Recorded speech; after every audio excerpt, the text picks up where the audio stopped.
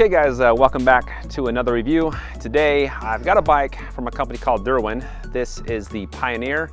These guys are also fairly new to the e-bike world. They do have two models to choose from. And the founder apparently, before he started his company, he test drove like a bunch of fat bikes or a bunch of mountain bikes and decided what needed to be fixed, what he liked, what he didn't like. His goal was making this bike as comfortable as he possibly could. So pretty excited to see what this can do. Now this bike falls underneath other bikes I reviewed in the $2,000 to $4,000 range. I've reviewed 4 other brands in this category. The Pioneer is going for $2,299, which makes it the second cheapest in this category, but it does have similar stats to the other brands. So let's see what it can do, starting off with the speed test. The Pioneer comes with a 750 watt motor, and that is powered with the 48 volt, 15 amp hour lithium battery. It's actually very easy to remove. It does have that handle on the left side. That is my favorite design. And it takes 6 to 9 hours for recharge, which is one of the longer recharge times I've seen on a bike. It's time to see how that transitions over to speed. The bike does have 5 pedal assist levels with a top speed of 22 miles per hour. I'm going to show you how fast each level can go, like I usually do, starting off with pedal assist level 1. I've got my speed app open and I have 77% battery life. As you can see, this is an off-road trail.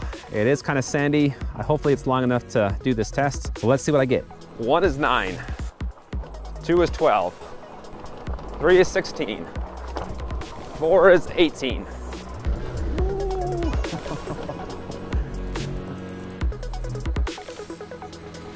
The Pioneer has an aluminum alloy frame that weighs 75 pounds, and it has a weight limit of 350 pounds. Now, as far as weight, it is average in this price range.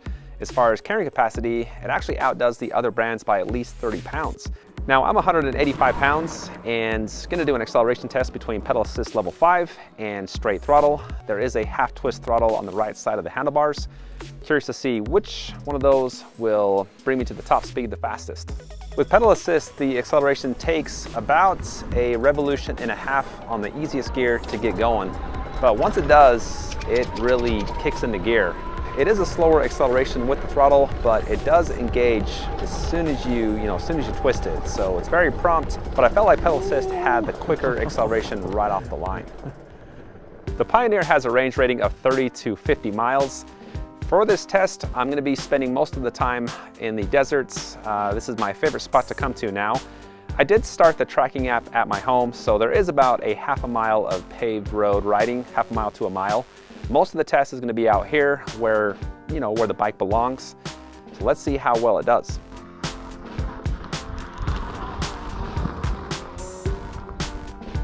Well, this is pretty much a standard, mid-step fat bike. They built the battery into the frame, which I do like. It just makes it more sleek and stylish looking. So even though it's a big old fat bike, it doesn't really, give off that huge frame type of vibe. Haven't really done a lot with the logo. It actually just has the name of the bike and the logo on the right side. On the other side, it's just plain white, but it's a nice looking color. As far as geometry, really like the size of this bike for my frame of 5'11". I have the seats pushed forward as far as it will go, and I can easily grab the handlebars. And I also have the handlebars adjusted to the highest level. They've designed the bike to fit a rider 5'3" up to 6'4". And one thing that I've noticed as I'm, taking off on these rocky roads is there's not a lot of vibrating, even the kickstand, which most bikes, that thing just rattles like crazy. You don't get that with this bike.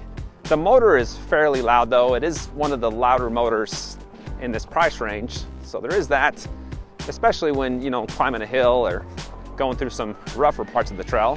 But it's very stable. Instantly, I could ride this without any hands and felt just fine. The handlebar size length is a little bit narrow for my taste. I would like to see another 2 or 3 inches for, the size of this frame. But they are mid-rise, so it's not straight across. It does elevate them about 3 to 4 inches. There's wingtip grips, and they are pretty hard. Not my favorite type of grip out there, but they do have very nice aluminum alloy, levers, and either lever cuts the motor as soon as they're pressed.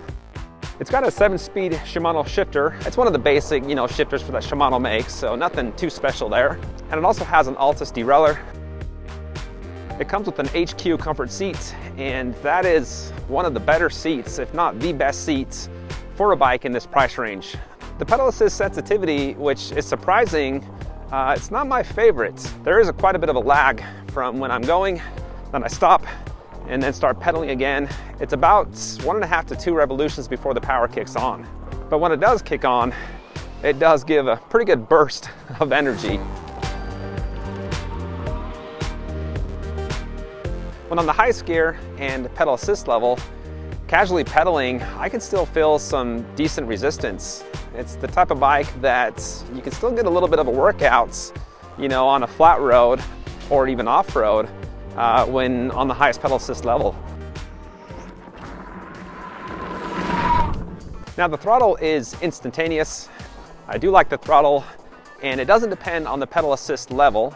So if you're on pedal assist 1, you hit the throttle, it does give you access to full power.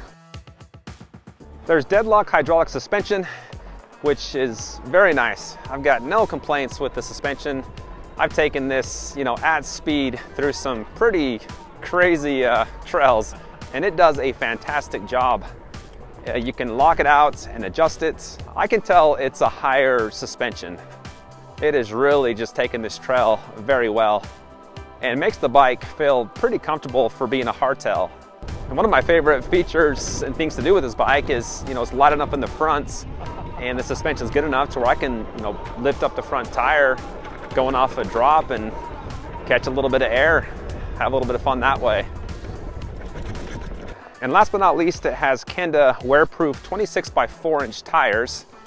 And these are some of the beefier tires I've seen.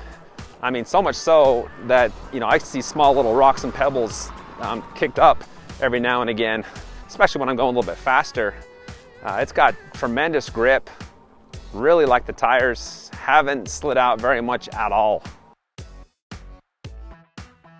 Range test is over a little earlier than I was expecting. The last 30% goes very fast. I thought I rode bikes hard before. I'm taking that to a whole new level.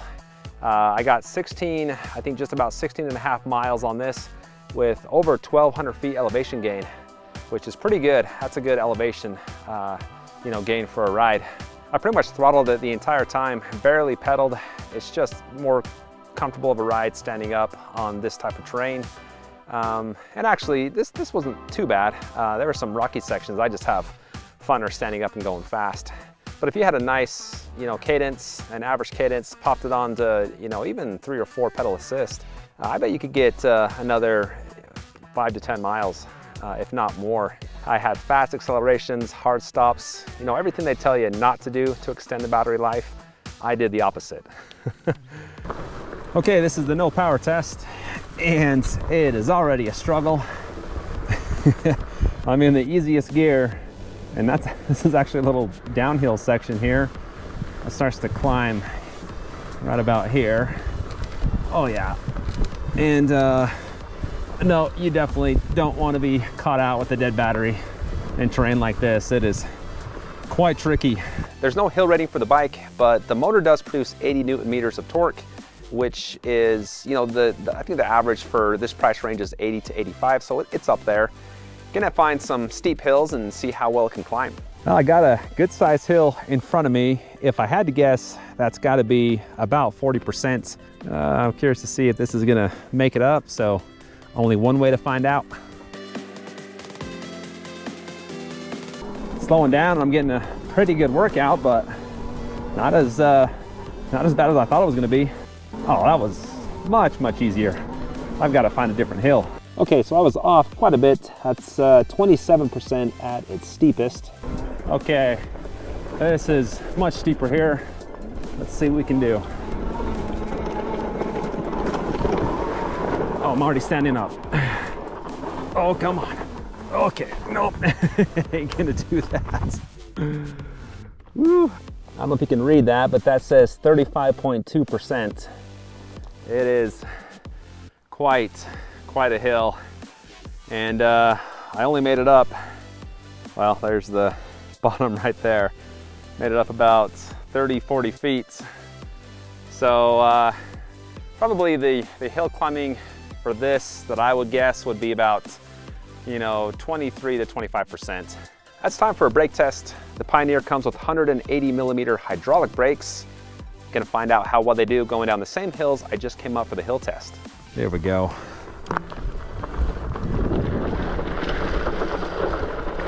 Yeah, and as you would expect with hydraulic brakes, they are nice and smooth.